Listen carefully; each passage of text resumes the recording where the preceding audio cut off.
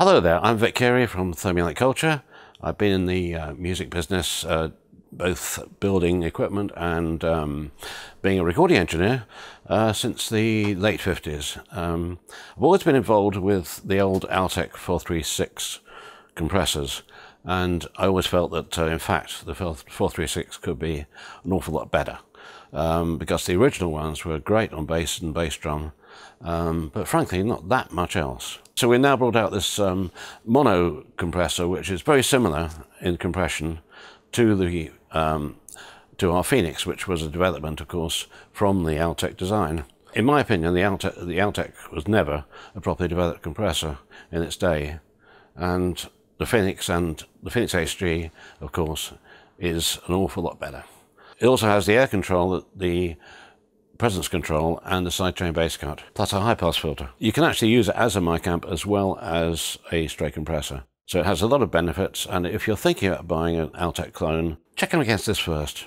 Don't just go ahead and buy them. And now we'll just go over to Alan from One Louder Studios, who's going to give you a demonstration of the HG15.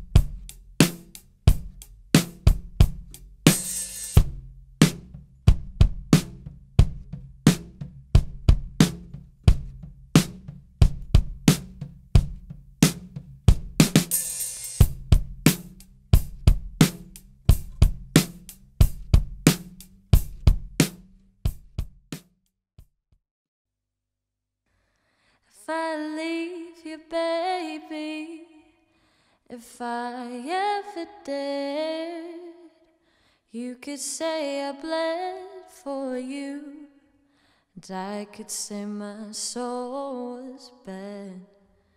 If I deceive you, darling, oh, nothing else could compare to the fistful of love that you gave me, and those crystal rods that we shared. Leave me out in the blue light, scream your name all through the night.